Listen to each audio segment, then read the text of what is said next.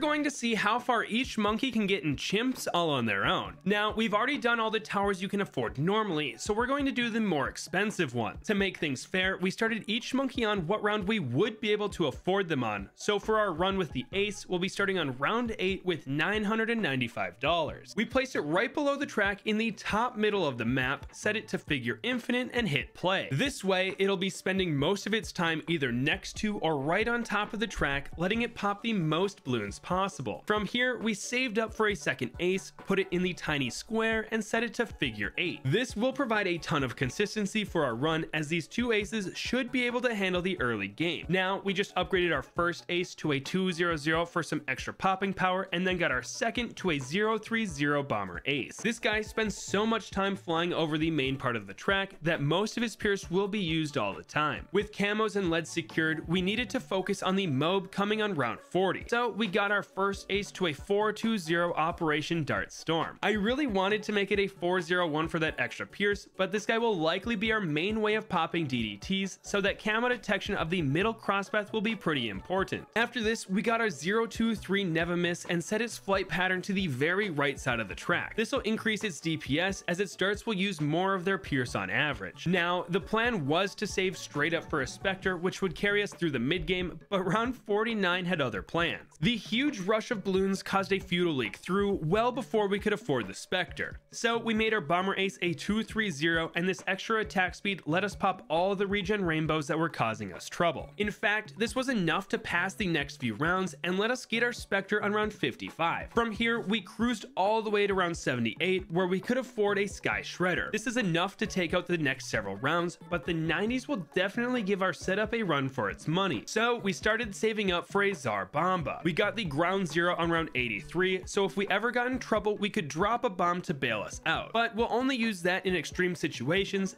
definitely not right now. In fact, no round was difficult until 93, when the DDTs actually made it around the second loop. Still not close to leaking, but that was the furthest something has gotten in a while. Fortunately for us, the BFBs on this round gave us enough money for the Hbomb. Now, I haven't used this tower much at all in my several years of playing BTD 6, but how hard could it be? Just drop the big bomb when you're about to lose and everything should be fine, right?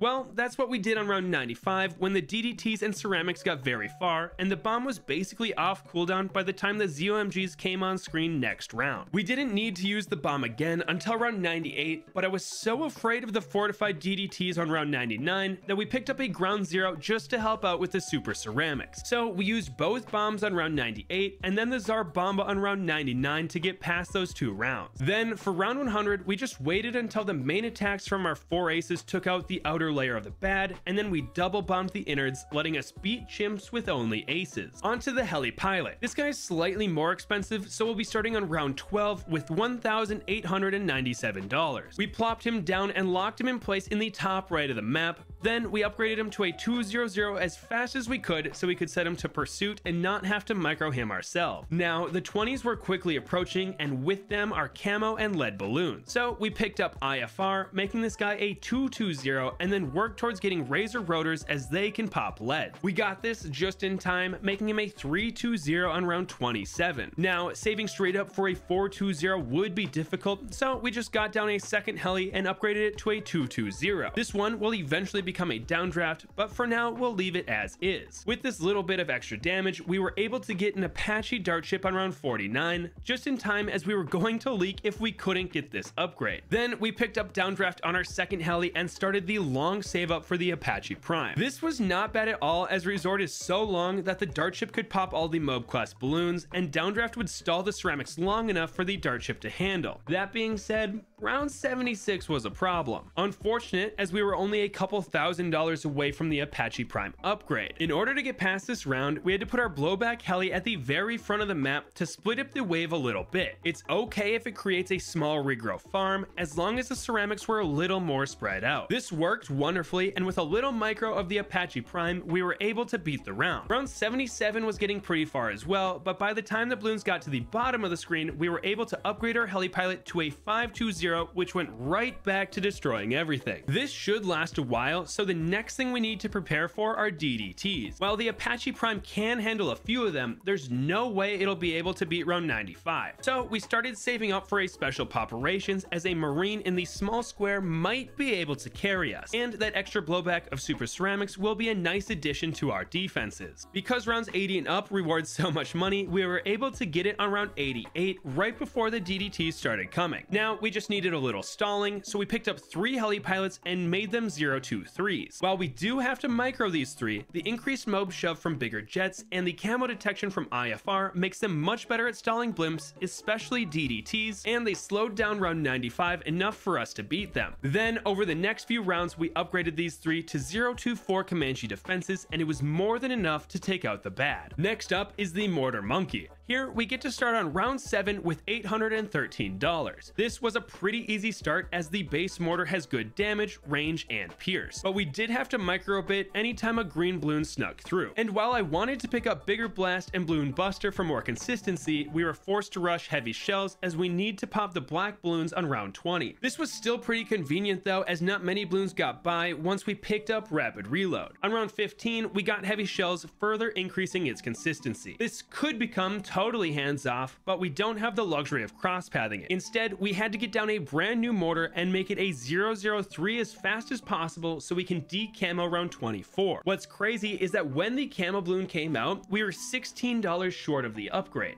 So we microed a mortar to pop some of the blue balloons, giving us enough money to purchase signal flare and decamo the green. Now we can go back and make our heavy shells mortar a 230, which will pop anything that tries to get around the first small square. And this actually let us save all the way to round 37, where we made it a 240 artillery battery. This was great, as the ability will let us take down MOB class balloons much easier. To prevent us from any freak leaks, we made our signal flare a 023 to more reliably decamo everything, and then it was time to focus on more popping power. So we got down a third mortar monkey and made him a 320. This was more than enough to pop the rounds, and we upgraded it to a 520 biggest one on round 66. From here we had several options, but I figured we'd lock up any auto losses first. So we got our signal flare to a shattering shells, as it's able to decamo DDTs, which will let our other 2 mortars help out. Plus it's stripping the fortified property off of MOBs and BFBs is pretty nice. We got this on round 74 though, leaving us with tons of time and future money to spend. Naturally, we had to go for the axis of mortar and get all 3 tier 5s down if possible. So we upgraded our shattering shells to a balloon incineration on round 85, and then worked towards a pop and op. No round was difficult, because the balloons had to pass over the balloon sins fire so many times, on top of the fact that the biggest one was constantly stunning and popping everything that was inside the first 2 loops. Even still, I was a little worried about round 95, as we didn't have the pop and awe yet, but the balloon sin was able to decamo every DDT, and not a single one of them made it to the bottom of the screen. This let us get the pop and off around 96, but we didn't use its ability until around 99, where I wanted to make sure the fortified DDTs were popped. Plus we'll definitely have it back up by the time we take out the bad's outer layer. So on to round 100. We microed the mortar monkeys to be attacking the bad for the entire track. Even with this micro, the bad made it to the final pass before its outer layer was popped. But right when the DDTs and ZOMGs spilled out, we activated Pop and Ah, which brought everything to a halt, letting us pop everything inside. We're 3 for 3 so far on what expensive towers can beat chimps all on their own, and we're on to the Dartling Gunner, one of the best towers in the game. Here we get to start on round 8 with $995, and we placed him on the very right side of the screen, shooting down that long straight away. The rounds were very easy, and we quickly made this guy a 020 for extra attack speed and the ability to see camo balloons. Next, we picked up powerful darts to make round 21 easier, but we had one massive problem.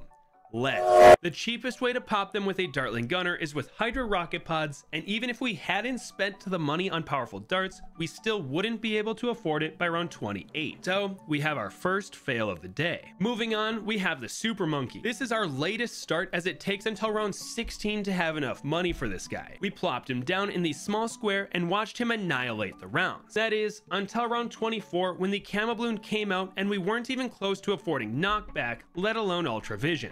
so the super monkey lost in round 24. Shifting gears, we have a redemption attempt for the sniper monkey. I got stuck in round 95 with this guy last video, but Seraphim327 sent me a guide on how he beat those pesky DDTs and maybe even the bat. His video is linked in the description. We booted up Scrapyard and placed a sniper on top of one of the big crates. This gave him just enough time to pop all of round 6 and let us afford a second sniper for round 7. These two trucked along and we picked up shrapnel and then FMJ on our first sniper.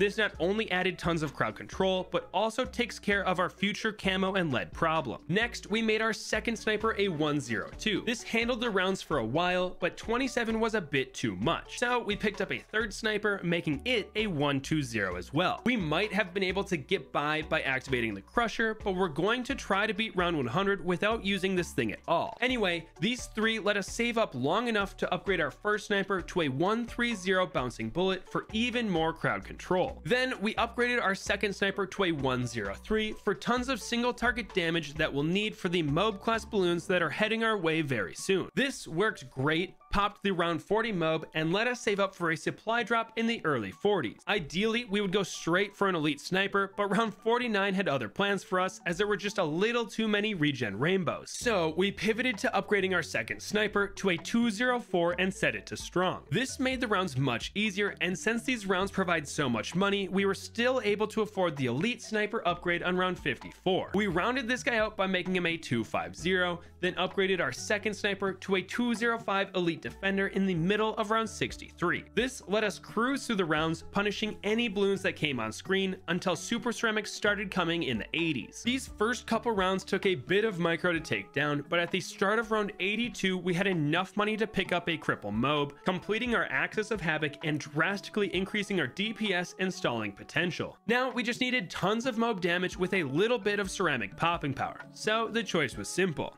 024 snipers. We got two of these guys down on a crate to the left and then reserved space for future snipers. These base guys won't do much, but it's nice to see how much space we have left up there. I definitely wouldn't say the rounds were easy as the balloons were getting pretty far every round, but we were scraping by. This brings us to round 95.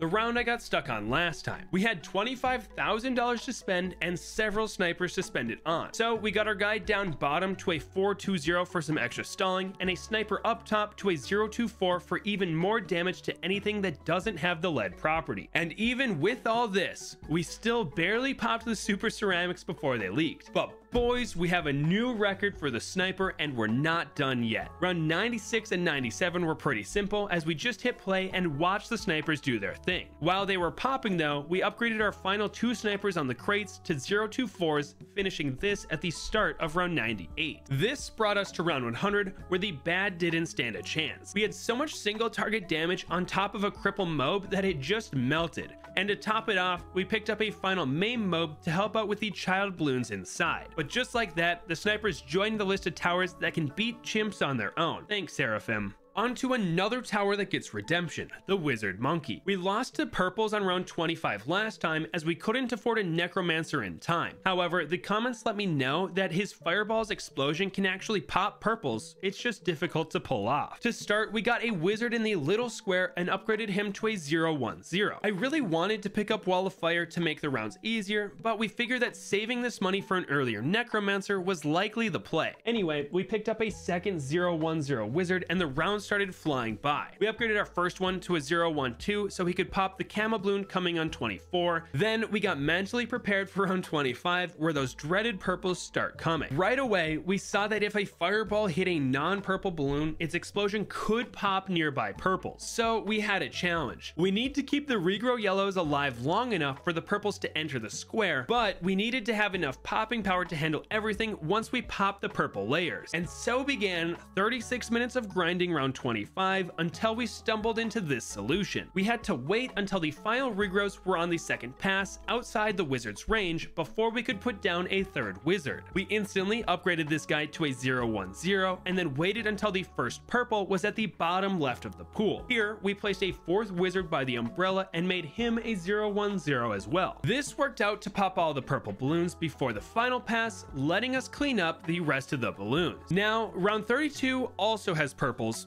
but we were able to save up for a necromancer right before they spawned. While it's possible to beat them without this upgrade, I did not want to have to grind another half hour if I didn't need to. From here, we picked up a wall of fire on our necromancer and upgraded our wizard up top to a 032 dragon's breath. This gave us plenty of damage to save up for a prince of darkness, which we got in the middle of round 55. It took a bit of experimenting, but we got his reanimated bloons to spawn in a spot that was perfect. If a bloon was popped by a wizard or zombie balloon, it would be in range of the prince, making sure that his graveyard will stay full. Next, we upgraded the remaining 2 wizards to 032s. Probably not needed, but the extra damage will be nice. Not sure what to do next, we got down a new wizard to the right of our prince and made this guy a 402. While still in a good spot to pop the balloons, I wanted to make sure that he was behind the prince as we wanted to keep that graveyard full. This crushed the rounds and let us save all the way to round 82, where we were able to upgrade this new wizard to a 502 Archmage. Now, I really wanted to see if this would win as is, but a cooler idea came to mind.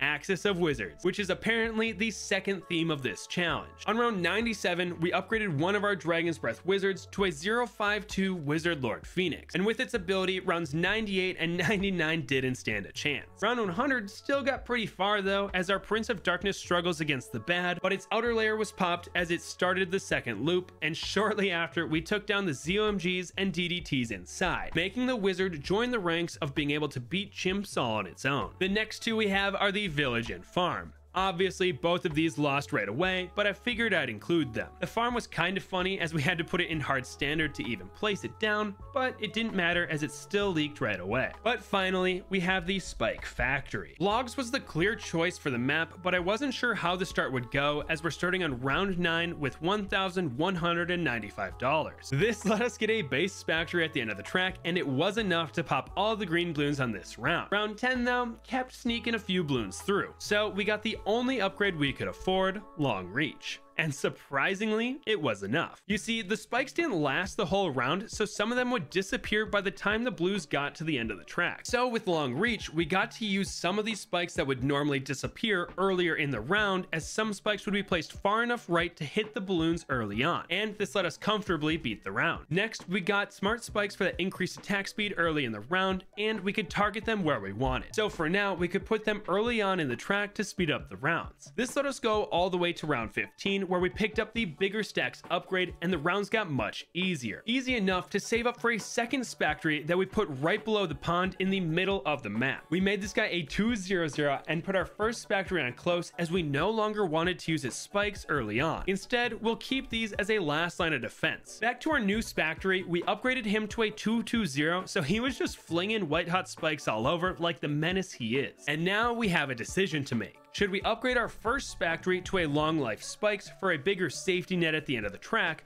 or should we get spiked balls for even more damage in the middle of the track? We opted for long life spikes just because it was the cheaper upgrade and we wanted to start piling those spikes at the very end. We still managed to get spiked balls for round 36 though, so I think we could have gone either way and been fine. On round 39, we picked up deadly spikes, which not only doubles the damage of each spike, but also lets spikes last 3 rounds instead of 2. They still disappear after 140 seconds, but if we have some quick rounds, that extra round of life could be huge for us. This setup worked great, allowing us to save money and beat the mid 40s with little trouble. And it was round 46 where we got the spiked mines upgrade, which will dumpster the rounds for the foreseeable future. In fact, this soloed the balloons to round 63, where we were able to purchase the perma spike upgrade. Now we just needed some more mob damage, so we got down a 240 spike storm with the plans of making it a carpet of spikes. This was a nice save up as we could just pop its ability anytime tons of blimps or balloons were on screen. That being said, things